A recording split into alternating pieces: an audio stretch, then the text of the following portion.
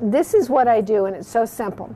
I tell everyone, leave it in the bag, and then a couple days before Thanksgiving, put it in a sink of cold water. Don't put it in a sink of cold water and go off and leave it. You have to watch this. And every half hour we change the water. You take it out of the bag, you rinse it real good. The neck will be probably in one end, maybe between the legs, and then up at the neck area over here there will be the giblet bag. And a lot of times people may forget that. So you want to make sure both ends are totally empty. Rinse it real well. Then I do such a basic thing. I make my dressing the night before, but I don't stuff it till that morning. Then all I do is this.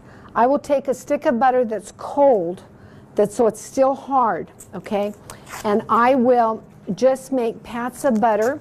I take my fingers and I just loosen up the skin at the top of the turkey breast, and then you want to slip in just hard pats of butter all over. Now, you can use olive oil and herbs too. It's just, seems to be a favorite with all my customers.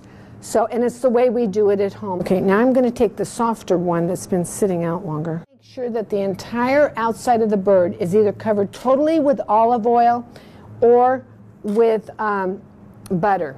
It seals in the juices. This is the most important tip on a turkey, chicken, any poultry. Once the meat is no longer pink, it is done. Any cooking after that will make it tough and dry. The last part of the turkey to cook is the thigh. So you want to reach the bottom, like if the turkey was standing up, you want to reach the back part of the thigh, the thickest part. So you're going to go between the leg and the breast, and you're just going to shoot down towards the middle and go back down towards that thickest part of the thigh here. That's the last part to cook. There.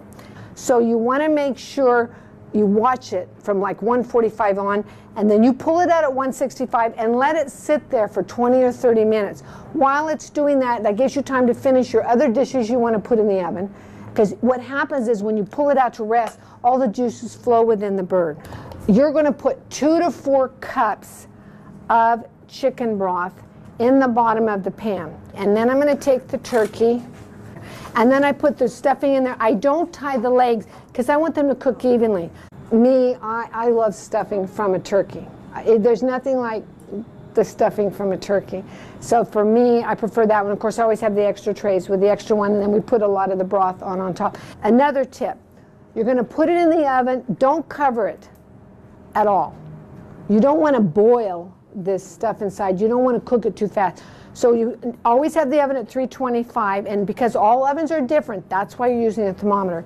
Take it out between 165 and 170. If it being a little pink towards the bone is going to bother you, then go to 170. If by any chance you overcook your turkey or chicken, any poultry, just heat up some hot organic chicken broth and pour it over it, and it just adds that moisture back in.